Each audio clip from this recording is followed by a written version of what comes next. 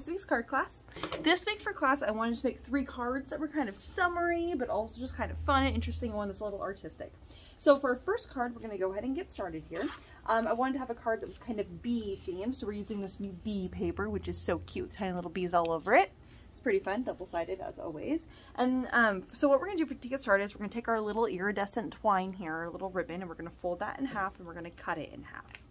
Then you have your little stamp sentiment. This is "Have a happy day." So you have your little bee pieces here, and you're going to notice they're not going to be perfectly square. So you're going to go ahead and you're going to glue them down on the top and bottom around the sentiment here. So double-sided tape on all 4 sides of those.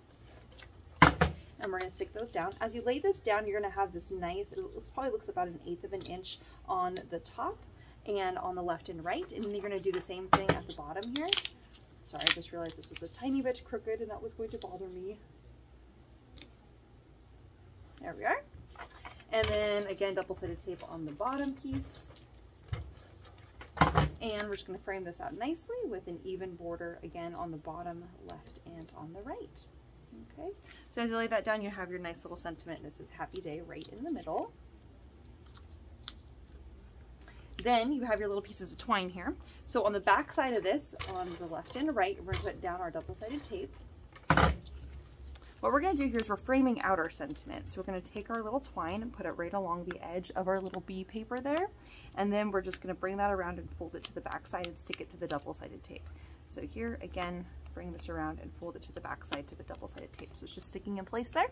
And we're going to do the same thing at the top part of the sentiment.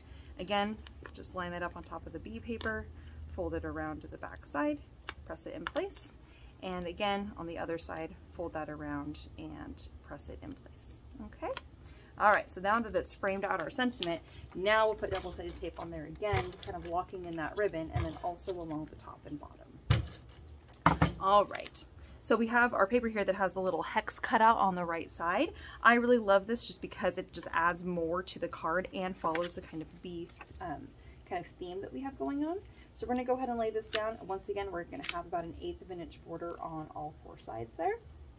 I'm sorry, on all 3 sides, top, left, and on the bottom. And then on the right side is going to be our little hex, our little hexagon there. As you open up the card here, we have kind of our ivory paper. We have a double-sided tape on that on all 4 sides. And we'll lay that down in here. You're going to have about a 1/16 inch border on all 4 sides there. Then we have our little yellow piece here. So I'm putting double-sided tape on the back side of it, but when you're going to lay this down, you'll need to make sure that it's covering up the entire space where the hexagon is showing. So I'm going to suggest you kind of bring this to the edge, and there's probably going to be about a 1/16 inch of the ivory showing. Don't press it down, just kind of tap it in place. That way you can close this and see, oh gosh, that's not covering it up all the way. And I noticed, I thought I had it perfect, so I'm just going to go ahead and lift that up. Oh, because I did not press it in place. Let's see if I can get it. Oh, I ripped my page up just a little bit. That's okay. I'm just going to scoot that over just slightly, make sure it's going to line up okay. Perfect. And now we'll press that in place. Okay, so there we have card number 1. Isn't that fun? The "Have a Happy Day" card. Oh, I just love it. And I love having the little yellow peek through on the little hexagon. And then you have a nice spot on the inside to write your little message. All right, on to the next card.